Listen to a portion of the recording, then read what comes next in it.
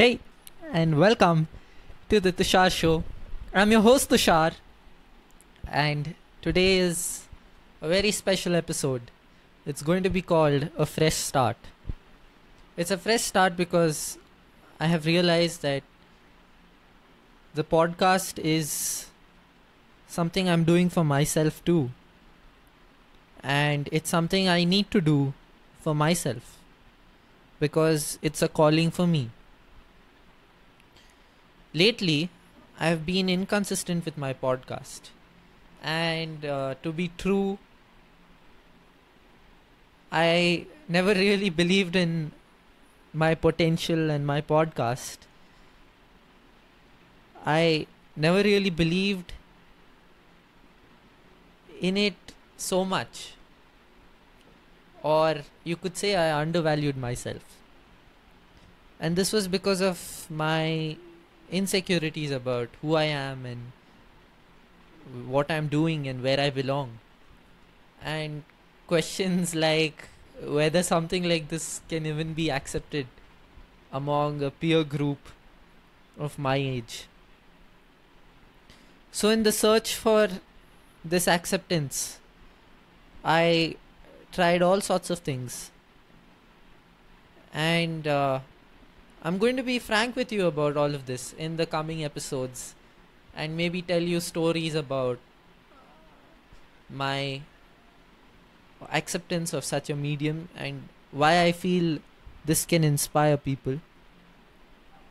But I'm here to tell you that I'm not going to go away. And I'm speaking to you, my friend who has a dream and may be feeling stuck somewhere and is just waiting for that signal of a go ahead or is in need of someone to count on. I'm announcing to the world on 10th of May 2019, 5:25 p.m. Indian Standard Time, that I am that one who you can count on, who's going to go ahead and chase his dreams. I'm going to do it. I'm going to do it for you so that you believe in yourself, not to show you that I can do it. It's taken me a journey to get myself to get back to the state of owning my dream. And a lot of us have forgotten to own our dream. So this is going to be a very candid podcast. I think one of the most candid podcasts out there. There's going to be nothing fancy. There's the format of promotion is going to be the same. It's going to be a notification by the official sponsor of the show at the rate _Tushar Times, _Tushar_Times on Instagram. You can search it, the Tushar Times. And the Tushar Broadcasting Company, which is the company which produces this podcast. I made it, yep. So I'm just having fun. I'm going to do this candidly. And I'm going to be there for you. And I think I will I'll quickly share the story of why I stopped, how I stopped, and why it started again. If you've been a regular guest of this podcast, you may know that I had a WhatsApp group on which I used to podcast for my friends. That was a class group in my school in Delhi, which is the capital of India for my international guests. Right now I reside in Bangalore. And that school, I made it for my class groups because I was hearing a lot of positive information on the net, and I started getting ideas, and then I had a calling to speak from the within. It it was, of course, after I saw a lot of videos of people like Brendan, whom I owe it to actually for being present online and helping the world out, helping me out indirectly or directly. Then there was Robin Sharma. And then there were a lot of people like Les Brown, there was Jim Rohn. There were a lot of people involved in this who put the content up, and their teams, and it wasn't just one person, but it was a team of people who helped me come to such a place, who helped me realize my calling. And I owe it to them to continue and spread the word and spread the message of living positively. That's why I started the Good Vibes mission, and I started a podcast called The Good Vibes Podcast. I started a community called The Good Vibes Community, which is a WhatsApp group basically. And after all of that, I didn't believe in my potential. I spoke a lot. I didn't get a lot of feedback from people, and that led me to think nobody wants to hear things like this. But I continued regardless, and I completed more than 110 episodes and more. And that's when I put all this content, I started putting it online, and that happened to be the Good Vibes podcast. So to make it really clear for you, I had a calling. I started a podcast of my own, and I used to put audio clips on a WhatsApp group. And on this WhatsApp group, I didn't get too much feedback for the podcast that I gave. Occasionally, people would give in thumbs up and good job, but those were mostly my parents and a few friends. So that got me to believe that this kind of content didn't want to be heard. But I kept going on. So this is the story till now. And at the same time, I think I liked doing it, and something external kept pushing me to do it. It was like I wanted to challenge myself to be consistent, and that's why for 33 weeks I was consistent, and I finished 100 podcasts. So I hope the story is clear till now. So I'm nearing my 70th or 80th or 90th episode, and we decide to launch this podcast on iTunes. And the launch story is also a pretty good story. I mean, it was a struggle to kind of convince my father, because we were paying in US dollars to host a website at that time, and we didn't know better. And we actually didn't know that it costed so much. And so after publishing the podcasts on iTunes, we waited for maybe 1 year, and I suddenly stopped podcasting. I joined college, and I didn't know how to convince people to listen to my podcast. I didn't know how to tell them that I'm interested in changing lives. I'm interested in pursuing such a mission. I'm interested in changing the world. I'm a dreamer, and so are you. And I want to help you. Help me. I want to change the world. I couldn't convince anybody. I could maybe generate a spur. I could make people happy. I could make people laugh. What I really wanted them to do was to listen to my podcast. And that was the toughest thing in the whole world, because I really didn't believe that my podcast had any potential. I thought that my podcast was something that I just did, whereas it was the essence of me. So it's like you are you're kind of ignoring such a crucial aspect of you, and that's what led to a lot of suffering within me. I didn't own the fact that I was a podcaster, and I felt insecure about it. I felt insecure when people didn't regard me as a podcaster, or I felt insecure when people didn't actually hear my podcasts. And I didn't want them to hear my podcast, because I didn't know how I sounded to them, and I didn't want to hear their feedback, and I didn't want to really understand what good meant to them. I didn't want to know that. How was the podcast? It was good. I liked it. What does that really mean? Did it really impact you? Did it make a difference in your life? Did your thoughts change? Did you feel like doing something? I wanted to know the answers to everything. But I am too afraid to ask. I am too afraid to know whether this is really impacting you. And that was the story till then. That's why I quit podcasting. I said I can't do this anymore because I am too scared of the world. And that's when there's this quote by Eric.